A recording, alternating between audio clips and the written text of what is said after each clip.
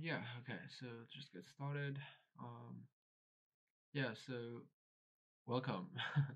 Yeah, so we're gonna be starting a new series of different questions, and we're gonna be showing you how to actually solve them, and actually give you kind of an idea on how to approach different types of questions in LeetCode, where you might come across, and while preparing you for your coding interviews.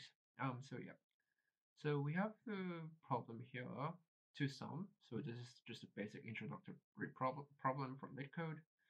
It's actually the first problem. And yeah, so description.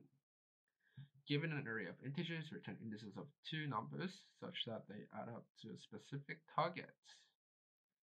You may assume that each input would have exactly one solution, and you may not use the same element twice. Okay, I think that's pretty self-explanatory.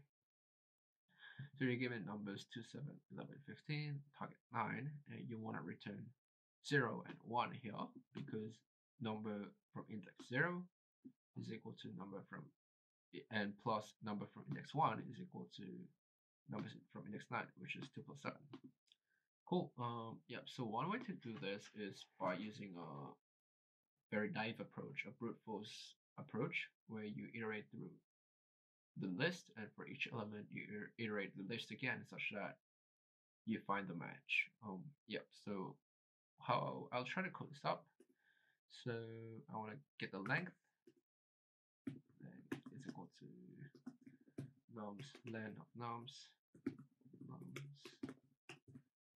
Yep. And then for I in range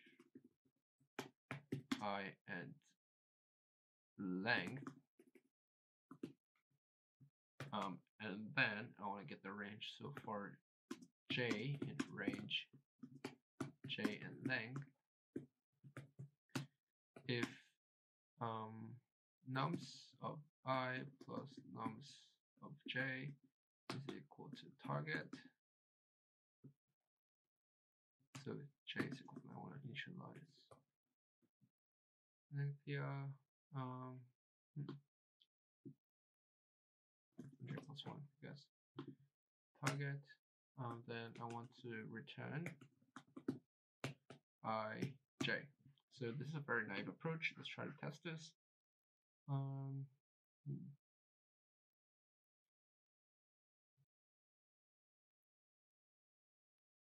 This should be 0. My bad.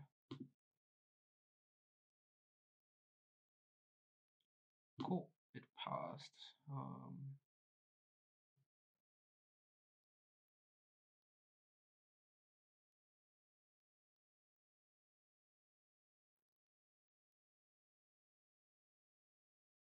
Cool. Okay.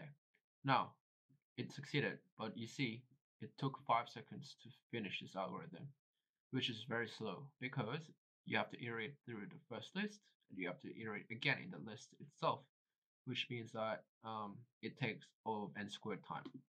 So how do we actually improve this algorithm? So I just want to comment this bit out.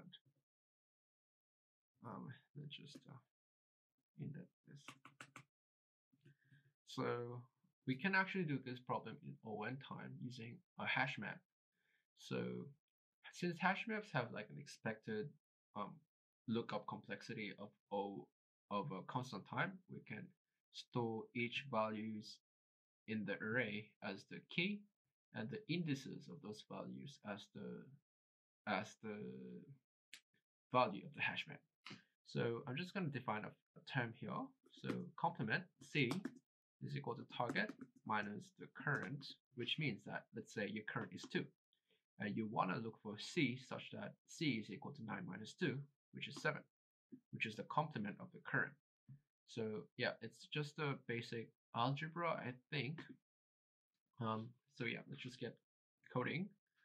So I want to get the length, just like earlier, len of nums, and I want to initialize a new hash map. So in Python, it's a dictionary. So I want to iterate the numbers array using indices, range 0 to length. And here we didn't have to minus 1 in the length since this range function is exclusive of the latter argument, which means it's just gonna iterate from 0 to length minus 1, which is the last element of the array, since the array starts at 0. So for I in range 0 to length, and we want to get the complement. The target minus nums of I. Yep. And then we want to check if the target, if the complement is in the hash map.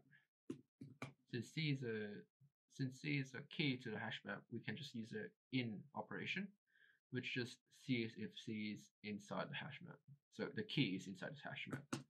If C was a value, that wouldn't work, I think. So if it's in the hash map, we want to return an array. So hash map. So we want to get the index of the C, and we want to return I. Cool. So if it's not in the hash map, we want to add C to the hash map, such that no, we want to add the current element in the hash map and the index as the value. So hash map of S of I. No, it's not S. Why do we keep using S? Nums of I is equal to index. So we don't really need like a error checking statement or a return statement after this folder, because we're given a valid array which would actually have the answer. So we won't be given any edge cases. So let's try to test this and see if it works.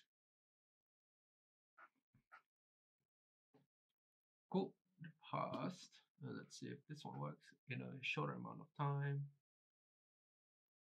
And there you have it, 44 milliseconds, which is faster than 90. So, I mean, when you're coding this, you might get like a 30% or, I don't know.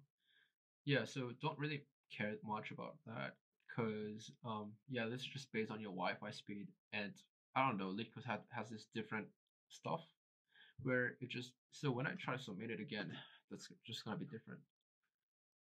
Yeah, I think it really depends on your Wi-Fi speed as well. So it took a twice time of this, which I ran the same code, but yeah, I don't really care much about this. But yeah, since we're using more space, we have a memory usage here, which is less than 5.11%.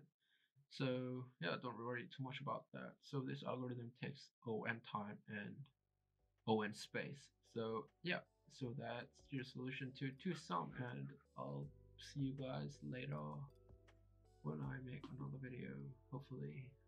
Yep.